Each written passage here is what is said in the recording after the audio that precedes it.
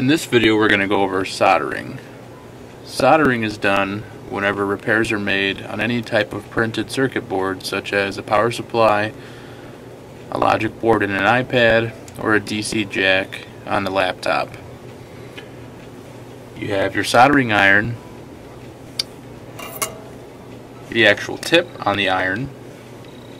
Typically you have a holder, and then some other things including this Hakko steel wool cleaner, solder sucker, which is used to remove solder from specific areas, and different kinds of flux. These are all things that we'll go into detail on individually, starting over with the soldering iron. The soldering iron that we use here is a Weller WES 5-1 iron. It allows us to dial in specific temperatures depending on the operation. You have your power switch up here on the left hand side, an LED indicator which lets you know when the iron has reached its appropriate temperature. Moving over, we have the actual iron itself. Now this iron is actually a very nice iron. We try to keep the tip as clean as possible. Having a clean tip on a soldering iron gives you the best results in terms of how well the heat is transferred onto the work area. So as you can see here, the tip is actually quite clean. In another video we'll go over how to properly maintain your soldering iron tip. So putting that away, over here in the holder we have a wet sponge. Sponge must always be wet whenever soldering.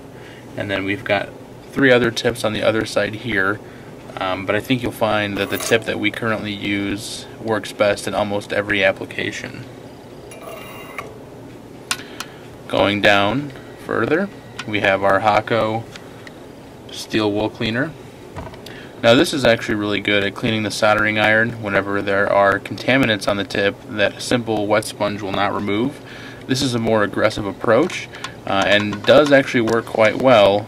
There's not really any downside to using this over a sponge. It's just in most cases a sponge will suffice.